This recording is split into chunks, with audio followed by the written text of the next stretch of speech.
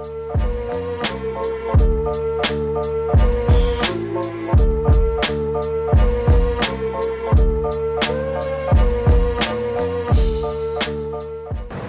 this time we're doing things a bit differently here at Coffee with April. We're in Brazil, more specifically we're in Belo Horizonte, in Minas Gerais. We're visiting our partner farmer Bruno at the Esperança farm. We've been tasting this year's crop and under selection for April's sustainable profile. And we've been spending a lot of time with this, and what we want to do here is to kind of, in a very simple way, explain the basics of specialty coffee. And the challenges that comes with that from a farming level, and what makes a difference between a really tasty coffee and a not so tasty coffee, a consistent coffee and a not so consistent coffee. So what I have here is basically a bunch of different screen sizes. So the interesting thing here is that when you harvest coffee, especially in Brazil, since the majority of the coffee in Brazil is harvested by machines, which is very different from, for example, Ethiopia or Kenya, where most of the coffee should be harvested by hand. The reason for this is many. The biggest reason is the fact that on the Brazilian farms, the altitudes and the terrain is actually allowing you to harvest by a machine, where in some parts in Ethiopia or Costa Rica or wherever you are in the world, it can be too steep to actually have machines. Plus, labor in Brazil is a lot more expensive than a lot of different places. But what we kind of want to see here and show is that the difference between specialty coffee and non-specialty coffee and the different degrees of specialty coffee is very often how is the coffee actually sorted. And that's basically what we want to show you here. So when we talk about green coffee, we talk about different screen sizes and we talk about defects and not defects. So what we have here is basically a sample of green coffee, 100 grams, harvested this year at the Esperança farm, yellow Iketu.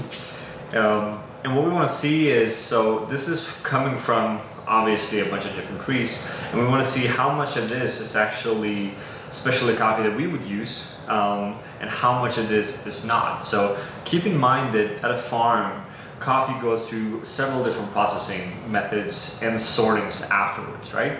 So this coffee hasn't gone through any machine sorting whatsoever.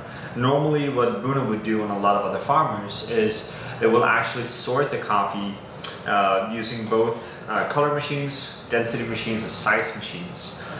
So some defects in coffee is very hard to detect by the human eye, more or less. So we rely on machines to do the majority of our sorting for us. But going back to basic, using these old school screens will actually show you what we can see when we do the sorting and what the machines actually do for us. So dumping the sample.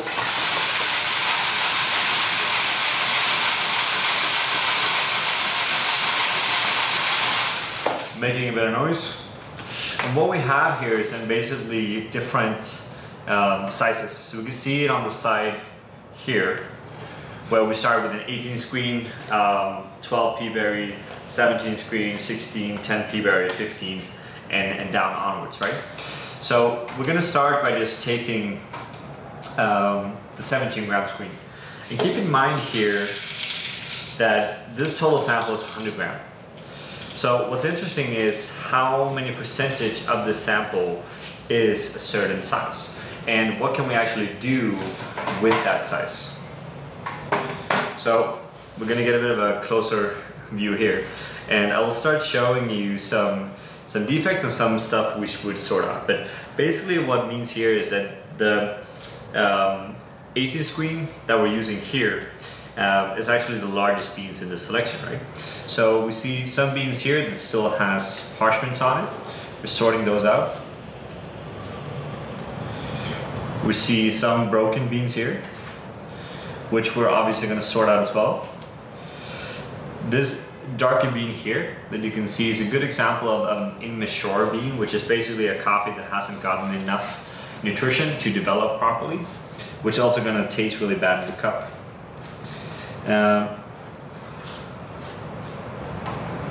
This here is an interesting one. I'm going to show you that on another one later on, what that actually was. The rest of this is going to be good coffee. So we're removing this and we're putting this back in our sample. So I'm bringing up a scale here because this is where it actually gets really interesting. So we have 100 grams of a total sample. And we sorted out the largest beans, which in this case is the 18 screen. And we sorted out the defects that are in that coffee. And now we basically have a total of 10 grams of coffee. So some of us, especially us when we're selecting our coffee, we're looking for certain screen sizes. And what you want to do is you want to have different screen sizes because it gives you a different uniformity in terms of roasting. So for example, if you want this Arabica 2 only in screen 18 and you get 10 grams from a 100 gram sample, that means you need to pick a lot of coffee to be able to actually sort out those screens in the final product. So we're going to continue here. Just to make things a bit more interesting, we're going over to screen 17. And as you can see here, the sample is already way bigger than the 18 screens. Now, some of you might wonder, so what is the difference in quality based on size? Is bigger always better? Kenya, for example, is a country where you sort your coffee exclusively by size, not necessarily by quality. And there's a lot of discussion that the larger coffees should be better than the smaller ones. So we're gonna have a quick look here. Same issue here, immatures. Some broken beans. Some of these will also show very clearly in the roasted coffee later on. Immatures is basically what we refer to as Quakers in the roasted coffee. What we can see here is the initial picking is actually pretty good. So we have quite a high percentage of really solid good coffee. Now, this is really interesting. I'm gonna give you guys a close-up here.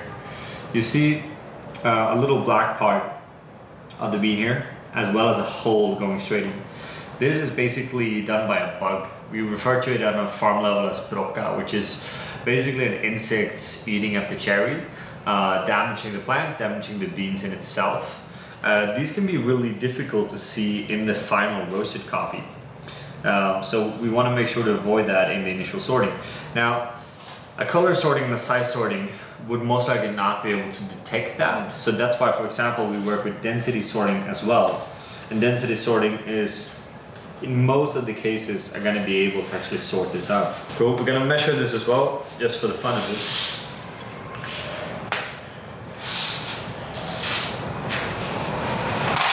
So we have 10 grams at the 18 screen, and we have 30 grams of the larger 17 screen right here. Normally what we do is that we'll decide that we work with the 17 and the 18 exclusively. You could go down all the way to 16, but usually we stay below, we don't go to below 16. On top of that, you have what we refer to as P-berries, or really small beans as well, which often has a higher density and can create a slightly different cup profile and can actually be really good. But as a rule, we actually tend to go for the larger screens. Now, to kind of sum this up, I'm going to show you what comes out in the bottom, because this is really interesting. We have a closer look on this.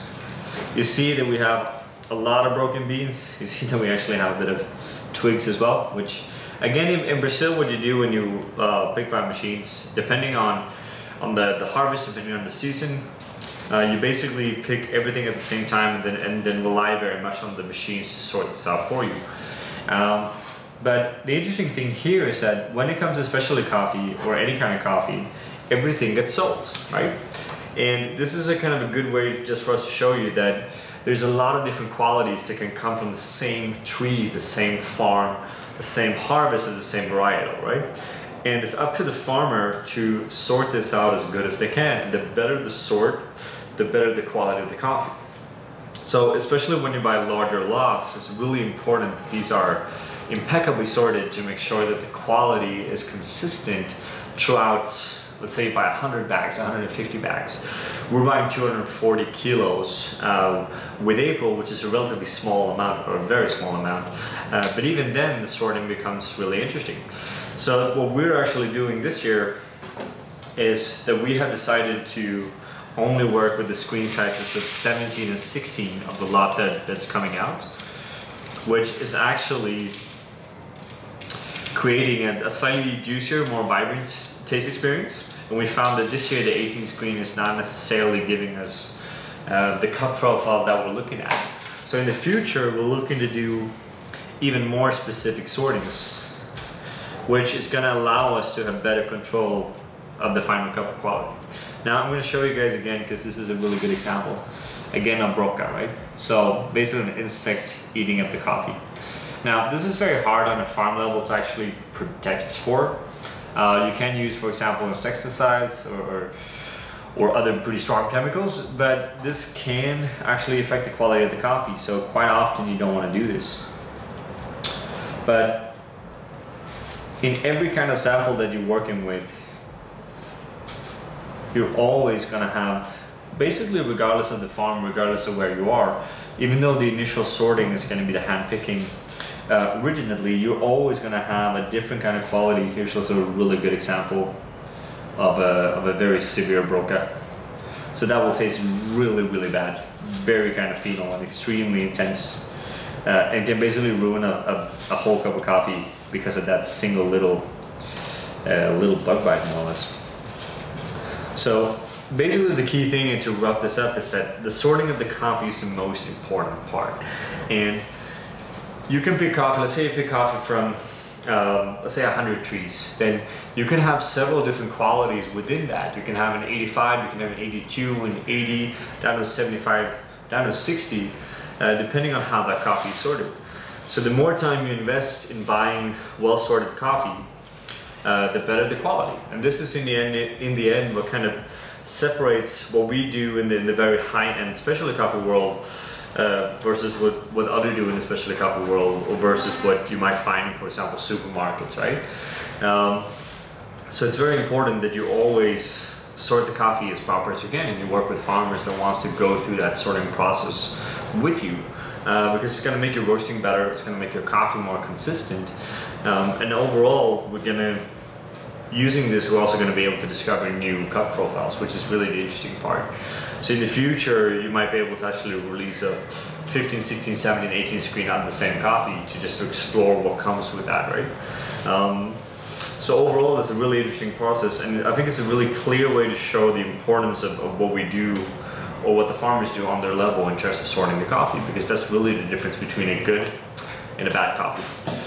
So that was basically everything from Brazil. As always, thank you guys for watching, and if you have any comments, any thoughts, just write them down here, and we're always happy to get back to you guys. Thank you.